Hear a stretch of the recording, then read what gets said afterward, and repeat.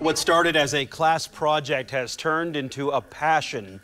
Tonight, our Griffin Gonzalez tells us how two Brown County fifth graders are on their path to inventing a better tomorrow.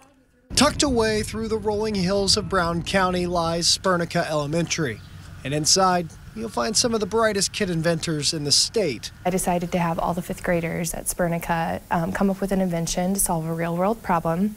It was all done in the lab, and then they created their posters at home. Meet Karma Harrison and Avery Bobrink.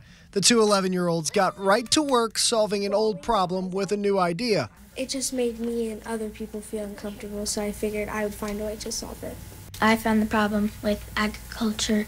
Karma created a sheet that improves privacy in the gaps of bathroom stalls, while Avery came up with a safety system to help farmers from falling into grain bins. These girls placed top 5 in the state, and with some financial help from their community, these two were the first Hoosiers to take their idea to the National Invention Convention in Michigan. It's still sinking in that we are the first kids to go to nationals from Indiana. I still can't grasp that I made it there with Avery. We had a lot of fun, but it was also very stressful.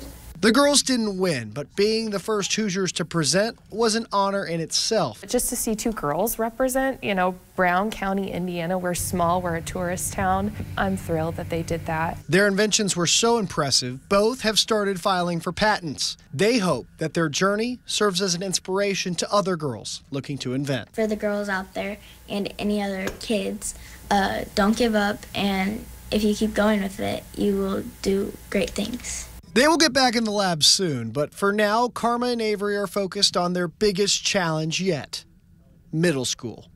In Brown County, Griffin Gonzalez, WRTV. And both great ideas there. Well, both families share with WRTV that they are moving forward with the patent process, and they are hopeful their kids' idea will become a real-life product in the years to come.